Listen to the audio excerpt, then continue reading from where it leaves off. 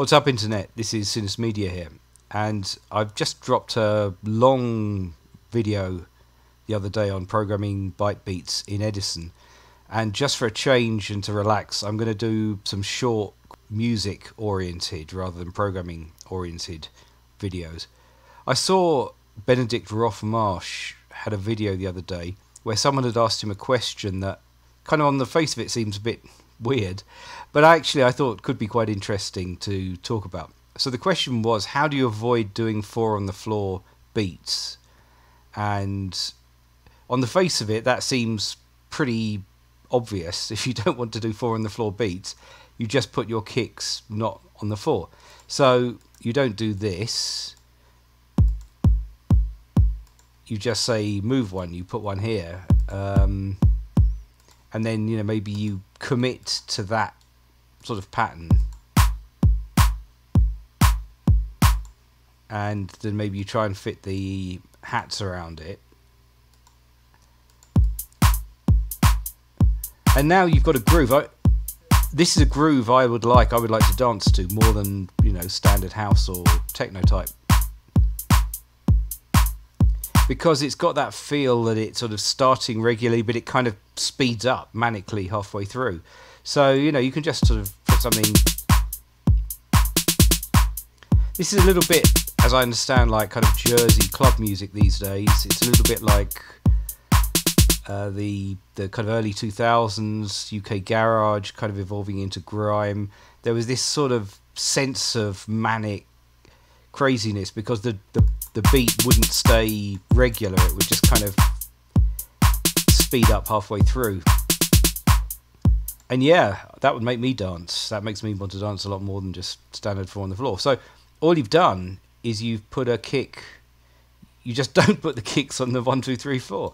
Just put them somewhere else. Try it again. Let's do it over here. How would this work?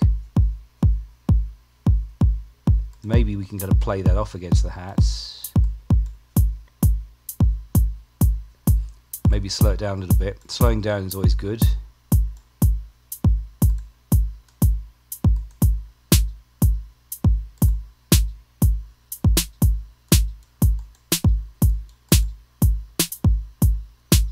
Okay, there's another groove.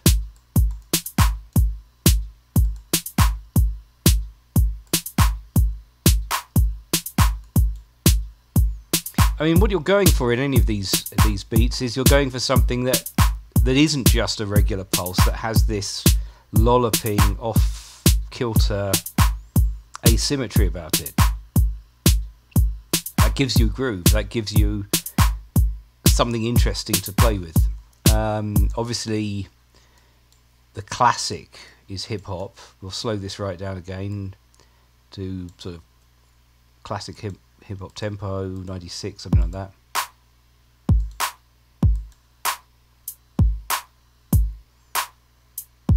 So again, you know, there's no swing, there's no kind of formal, there's no trickery with the timing. It's just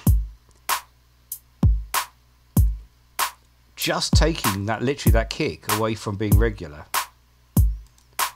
putting it late, halfway through that third beat, and you start to feel the whole energy of it. And of course, you know, I mean, what you typically do is you'll do a second measure like this.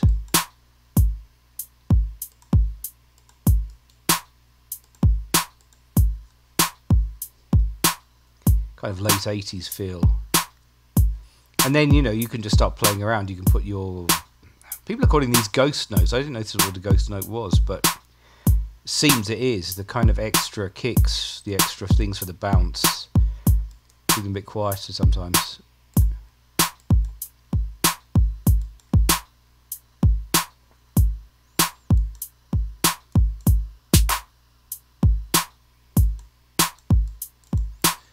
Make that bounce.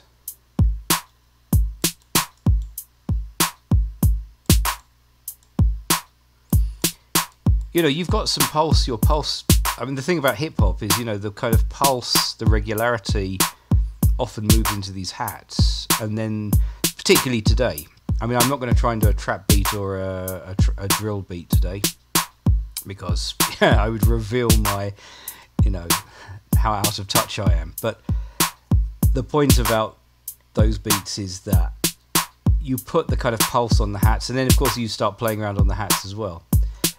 Drill, allegedly, you start putting these 1 2 3 1 2 3 1 2 1 2 3 1 2 3 1 2.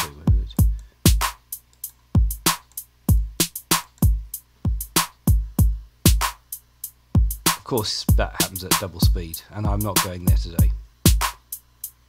But again, you just don't put the kicks on the 1 2 3 4, and then you've got a different rhythm, a different groove.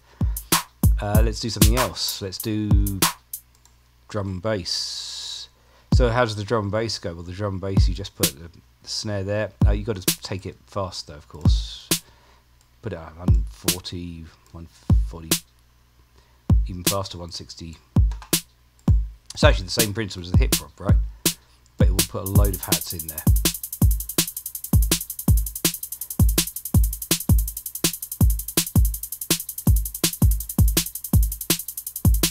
Same principle as the hip hop. In fact, it's just hip hop breakbeat speeded up.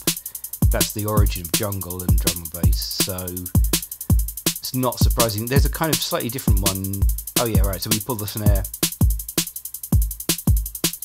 That gives us the other classic jungle drum and bass. So back in the 90s, there was a lot like this. You've pulled the kick too earlier. You've also pulled the snare with it. Increasingly, though, drum and bass just seems to go back to being this speeded up hip hop. I like this one more, actually. When this came out in like the sort of 93, 94, everything was sounding like this. It was amazing feel. The clubs. A bit slower as well. It works. You need to shape it a bit. A lot of this stuff you can't really get away with these sounds. You need more specific sounds. What I'd need if I was going to really do something drum and bassy, I'd need a proper bass for a start. Where's a proper bass?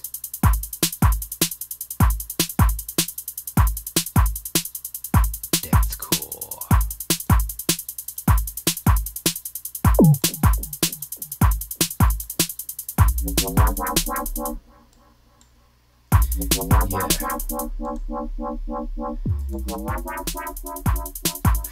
I'm not even a drum and bass guy these days. I mean, I don't engage, I'm too old. That's what it is. I'm too old to dance to this stuff in clubs. This speed is way beyond me. Let's make that unique. That's not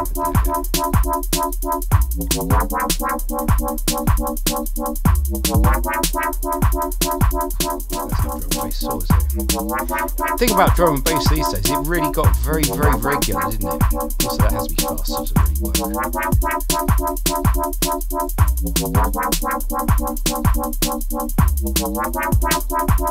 Yeah, if you're actually going to do drum and bass,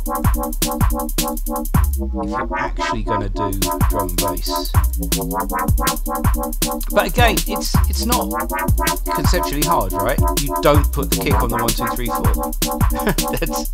That's the big secret. So yeah, it's quite fun to make a couple of those beats. You're not going to catch me making drum and bass. I do not have the energy for it to dance to it, and if I don't, I make music that makes me want to move, makes me want to dance. So, it's mainly hip hop, broken beat, slower things. Although this Jersey stuff is good. I like the Jersey stuff from what I'm hearing of it. Don't know if that snare is right, but works for me. That's it, guys. It's another short one, and thanks for watching again.